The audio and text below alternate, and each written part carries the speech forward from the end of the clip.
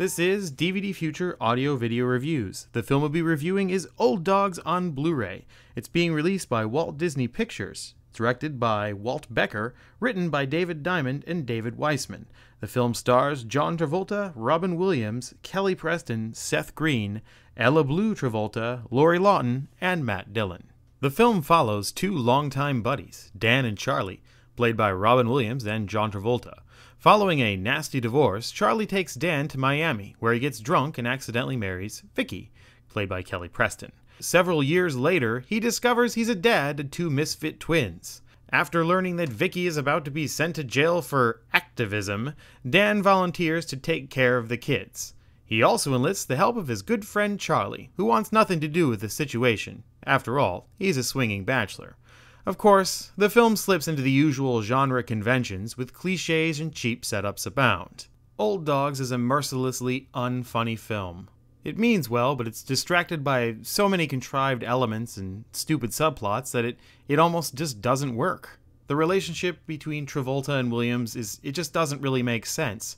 Their friendship is never really developed. It's developed in the beginning through a terrible Photoshop montage where their heads are digitally superimposed over very obvious photos from somewhere else.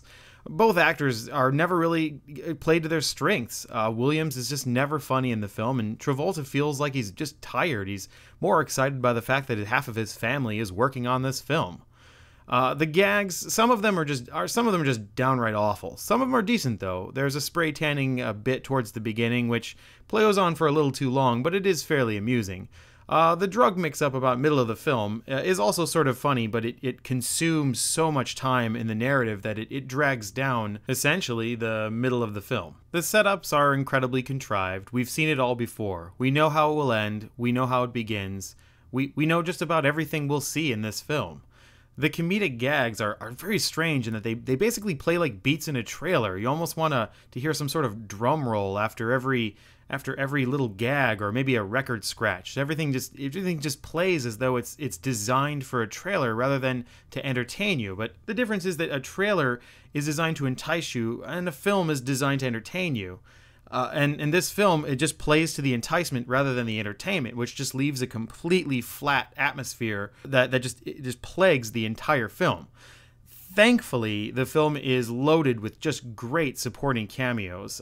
Dax Shepard is in the film. Louise Guzman, I hope I'm getting that right. Matt Dillon is absolutely hilarious, and the saving grace of this film is Justin Long, who's only in the film for probably 5 minutes, but the 5 minutes he is in the film is a bright light in a very grim, dark, unfunny movie. To make matters worse, the film abruptly changes tones. All throughout the feature, it's doing this. At the beginning, it's sort of this cute little Wild Hogs tag-on where it's two men, old, living their lives. Then it sort of turns into dad needs to make good. He's been absent his kid's whole life, and he needs to replace that time that they've lost. Then it switches to a camp feature. They're at camp for about 15 minutes. Then we're off to some sort of drugged out adventure. Their pills get mixed up, and Travolta ends up taking Williams' pills. Williams takes Travolta's pills, and they both go on this weird, strange odyssey that consumes way too much time. Again, elements of it are funny, but it drags on for way, way too long. And the tone of it just doesn't feel like the tone of the camp scenes or the tone of the beginning. And in between there are these beats of just softness where Williams laments about not being a father, not being there for the kids. And of course it gets even worse when we have the contrived element of, oh, the two main characters need to move to Japan and leave the kids behind. It doesn't really make sense. It's not all that appealing because we know exactly the outcome of that situation, and the tone has shifted so many times that we don't even know what to really trust, even though we know how it will end. It just leaves a completely unsatisfying movie. Like I said at the beginning of the review, though, the movie's harmless. It means well. It's just not particularly very funny. It's not particularly very smart. It's trying, but it never really succeeds. The film wants us to laugh, but we don't. It's just not well edited. It's not well written, and the performances feel stale. But that's because the movie is stale. There's nothing really all that intriguing about the film in general to attract the cast to do something new and exciting. I'm sure the film will have its fans. I do think the criticisms the film have gotten in the past were potentially a little bit unjustified. The movie's not a complete piece of trash. It's just not really all that great. It's one of those movies that is mediocre. It doesn't deserve to be as unfortunately mediocre as it is, but it gets trashed for being bad. It's not a bad movie. It's just an unfortunately mundane movie. For entertainment value, I'm going to give this one a C. Film value, I'm going to give it a C-. Final grade, the film will get a C-.